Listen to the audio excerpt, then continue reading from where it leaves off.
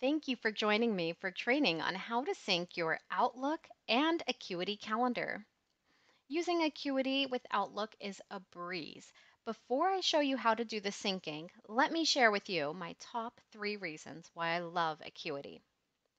Many of our clients will have time blocks, so they may do new client appointments on Mondays and Wednesdays between 8 and noon, but return calls every day between 3 and 5.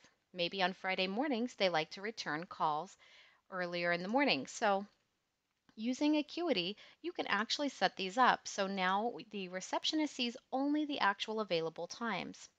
Doing the same, you can see Friday morning, we have our time blocks already preset for us. So each appointment type can have its very own time block. So that's one reason that I love using the Acuity calendar. It's much easier than looking at Outlook, which you could schedule an appointment for any time on any day and having to memorize, well, which day can I schedule a new client appointment versus a return call versus an existing client appointment? It really takes the guesswork out for the reception team. The next thing that I love is once the appointment is booked, an automatic appointment confirmation is sent out to your client, and a reminder is sent out 24 hours prior to the appointment. This saves the reception team again from having to make those outbound calls for you to remind people of their appointments. Now, if you want to add that personal touch, it's still really nice and up to you, but the Acuity system does do a lot of that for you. And lastly, this didn't make the top 3 list, but it's so affordable, it just makes sense to use. So to go ahead and do the syncing, you go to your business settings.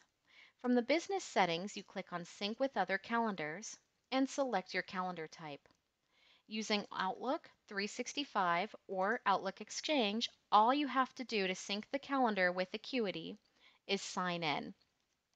One thing to note is although it does say it has two-way syncing, if you reschedule an appointment in your Outlook calendar, say you move it from 3 p.m. to 2:45, it doesn't work as well syncing back to Acuity. So if the original appointment was done in Acuity, it's always best to go in there and move the appointment and reschedule. That's probably the only downside, but I think the benefits here far outweigh any negatives. If you have any questions about using Acuity, feel free to email us at bettygram, BETTIEGRAM,